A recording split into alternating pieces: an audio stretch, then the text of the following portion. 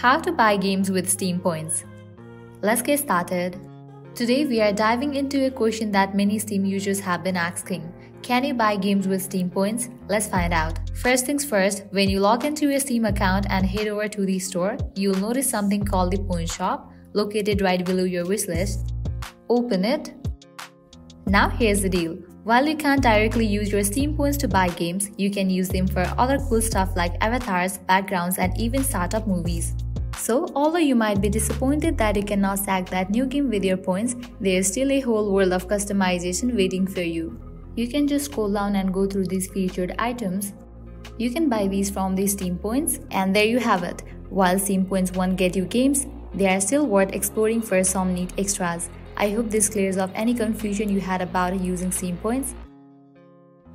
If you found this video helpful, don't forget to give it a thumbs up and subscribe for more tips and tricks.